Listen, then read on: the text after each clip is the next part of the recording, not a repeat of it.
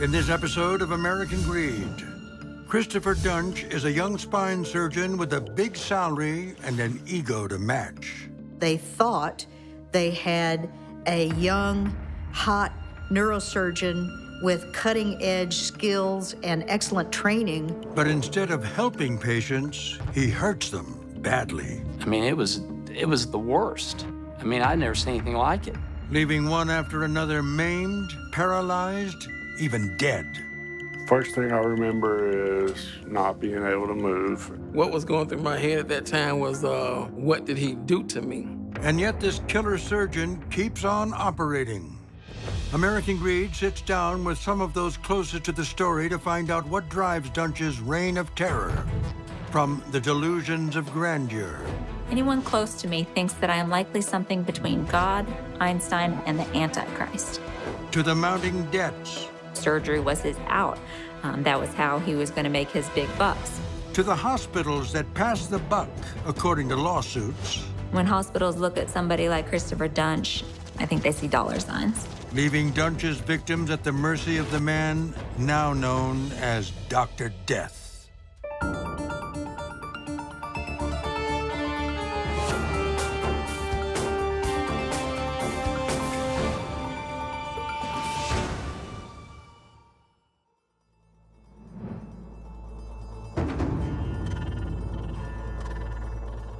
In March 2012, a school librarian goes to a Dallas hospital for a routine back surgery and bleeds to death.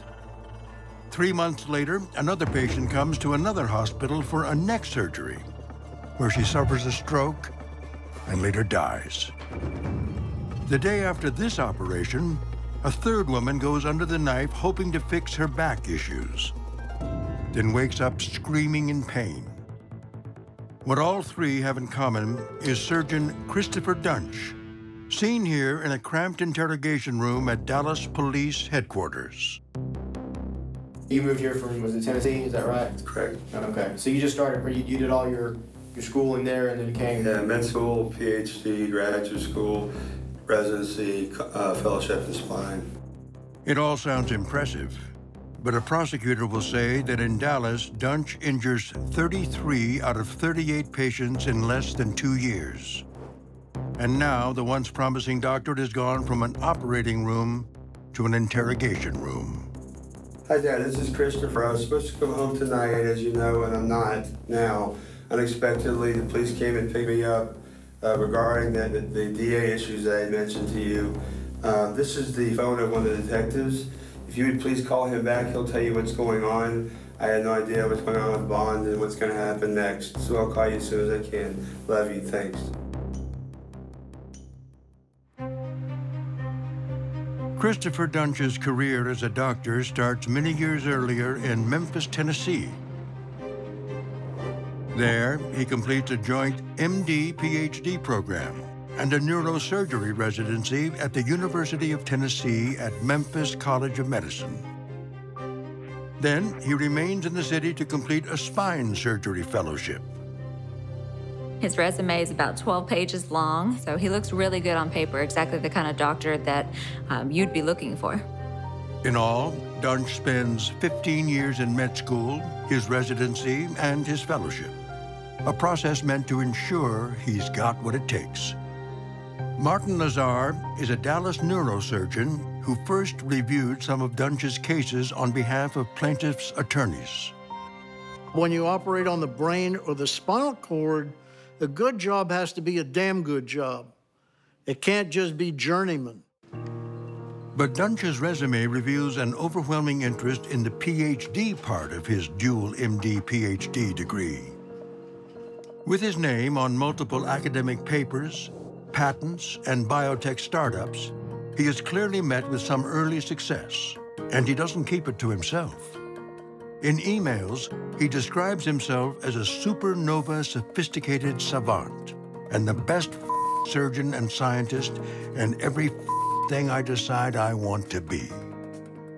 I can't remember how he phrased it once, having like God knowledge, I believe is how he referred to his knowledge. That was like, one of our problems. In her first television interview, Wendy Young tells American Greed she meets the up-and-coming spine surgeon in Memphis one late night. I had worked at a strip club before. I've seen him around.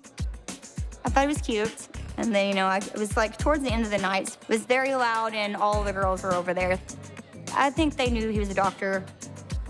So, of course, that's where you're gonna go for your money.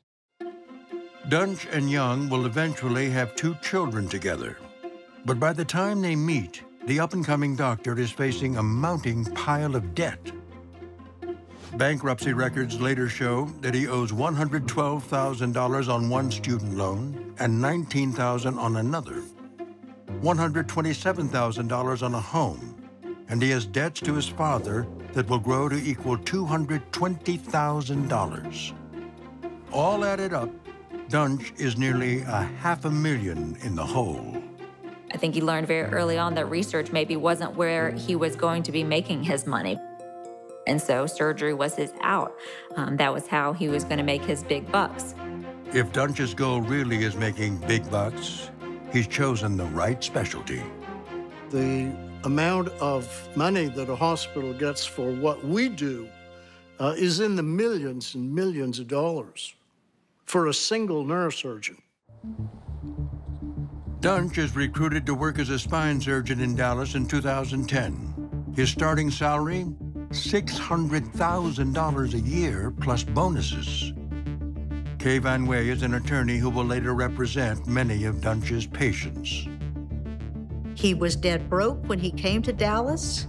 Here was an opportunity for him to start right off with a very, very handsome salary and with opportunity to make tens of millions of dollars.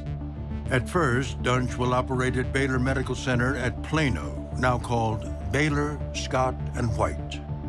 They thought they had a young, hot neurosurgeon with cutting-edge skills and excellent training, and therefore he would be a very profitable addition to their medical staff. They're not alone in thinking they've landed a catch. Dallas is originally where I'm from, and I decided, if you go to Dallas, I'll go with you. In the beginning, he talked about marriage.